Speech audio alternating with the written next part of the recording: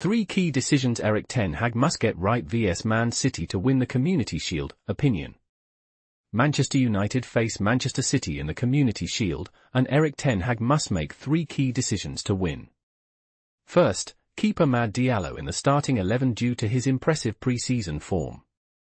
Second, start Jadon Sancho over Joshua Zirkzee for better match fitness and tactical setup.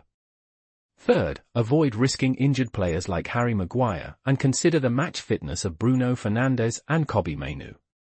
Please subscribe to my channel.